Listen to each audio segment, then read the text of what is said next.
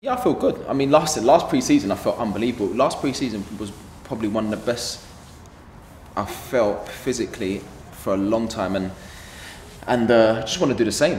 I mean, the lockdown's been tough mentally, but I've challenged myself. I've been in the gym every day. I had a calf problem, that's fine now. You know, I've been doing a lot of power work, a lot of strength, and just delighted to get back and just want to obviously get on the balls.